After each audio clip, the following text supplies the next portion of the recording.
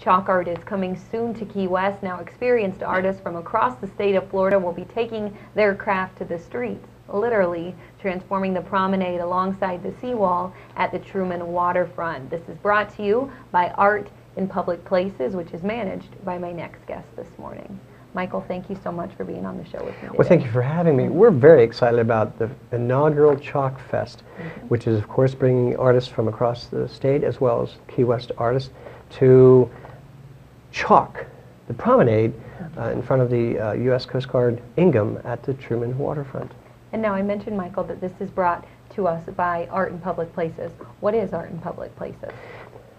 Art in Public Places is a commissioner and mayor appointed board representing the districts in the city to advance the arts in Key West, to not only display public art, but also to advance artists and arts organizations as well as projects. We have undertaken this campaign, if you will, to make public art more accessible by this time-honored tradition of chalk art, which is a 500-year tradition.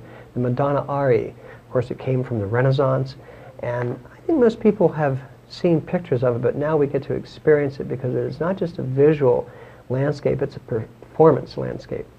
Yeah, I think this is so neat that you guys are putting on this event. So you said this originated how many years ago, Michael? In the Renaissance era of Italy. These were performers that, of course, played for coins and donations, but it was to represent the art of that period, whether it was replicating the Sistine Chapel or works of religious art. But now it's taken to a modern era, and in this past century, and now in a contemporary vein in Florida. We have international level festivals such as Winter Park, Sarasota, and elsewhere.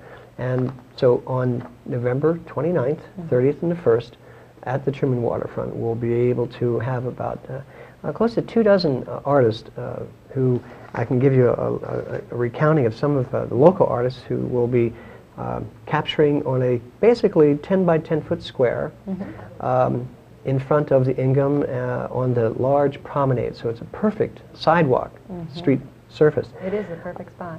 Truman Adams, who is a world-renowned artist who has captured 3D images spectacularly. Stig Lindau, likewise from Sarasota, along with Tico Williamson, and a special artist, the 11-year-old Antoinette Jude Golden, who is a wonderkind and will be doing an abstract portraiture. But locally, we have Faustine Errol, Jessica Argyle, Carrie Disrud, Gail Drescher, Elio Hines, Amanda Johnson, Kate Peachy, Suzanne Piera and Tortuga Jack, Rhonda Renauld, Carl and Carol Ann Toft, as well as Jonathan Woods and Dahlia Woods and Rick Worth. Talented lineup of artists. Well, it's going to be quite a interesting, again, it takes place over a few days, so you can see the progression as they lay it out and they begin to chalk and to take form. But we also have prizes, of course.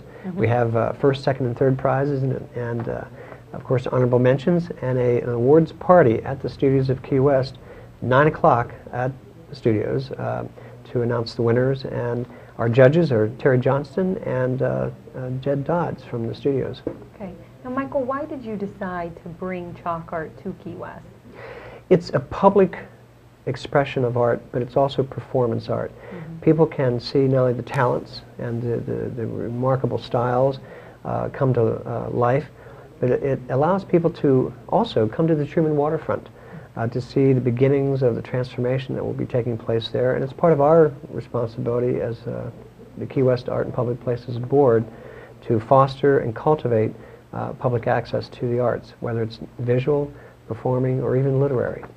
I am so excited to see this. Now, I used to love, as a child, doing chalk art. Obviously, I'm not a talented chalk artist, but again, I think that this is so great that you guys are bringing this to Key West so the public can see it. What else do you have going on with Art in Public Places, Michael? Well, we also have another project in addition to this one, which is part of the Art Key West large umbrella of festivities over this coming weekend.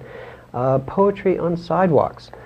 This is allowing, again, taken from other cities who have incorporated this, we have to replace sidewalks on occasion for whatever the reason, and we've made a proposal to be able to imprint poetry or literary quotes from our rich literary tradition here in the Keys, in Key West, to be embedded, so it provides a legacy for us as we walk the streets, so that those words and insights and can be experienced in all manner of ways for a long time. But we also are publicly funded through a 1% for Art program of new major development projects, and that will allow us to also have site-specific installations of pieces of art, whether they be sculptures or murals, in addition to encouraging, again, greater participation and civic engagement with the arts. You guys are always staying busy then, that's great. Michael, before we go, we're running out of time, but what are you most looking forward to for this year's Chalk Art? I think just the synergy, the excitement to see all of a sudden a blank surface transform itself, and everyone's invited, it's free, plenty of parking, from 10 to 6. I'm most excited about having people come and experience what the artists are giving to our community, because even after it's all done, it'll remain there until basically the elements wash it away. I don't know what we would do without the artists here, Michael. For more information on it, just check out the information you see on the bottom of the screen. Thanks for being on this morning. Thank you very much. I'm going to take a quick break. I'll be right back after these messages. Stay with me.